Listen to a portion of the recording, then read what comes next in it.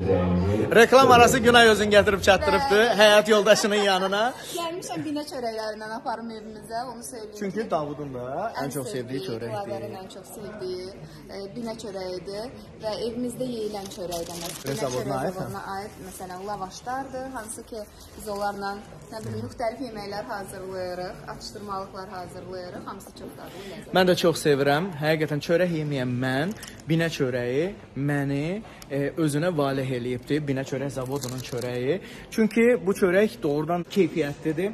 Əla növ unla hazırlanır və eyni zamanda binə çörək zavodunun çörəyi bax nə qoxu verməz, nə ümumiyyətlə kiflənməz, qaralmaz və eyni zamanda lavaşları da uzun müddətli qala bilir. Özdə bu dönər lavaşıdır.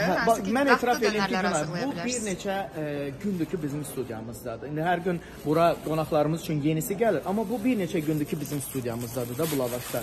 Təsəvvür edin, bir neçə gündür gələn lavaşın içərisinə baxın. Bax, gözünüzün qarşısında açıram. Görün bir dənə göyərmə, bir dənə qaralma, bir dənə kiflənmə, bir dənə o göltüklərdən var içərisində. Əsla. Bax. Hal-hazırda sizə göstərirəm. Bax, tarixi də var burada. Tarix 7 mart. Bugün artıq 9 mart. Bugün artıq 9 martdır. 2 gündən çoxdur, o buradadır. Və təsəvvür edin, o soyuducuda qalmır. O burada işıqların altında istidə qalır və hər zaman o xarab ola bilərdi, amma xarab olmur. Görürsünüz ki, rəngi də dəyişmir. Bu da 7 martda gələndir. Daha sonra baxın, bu da 7 martda gələndir. Hamısına baxa bilərsiniz.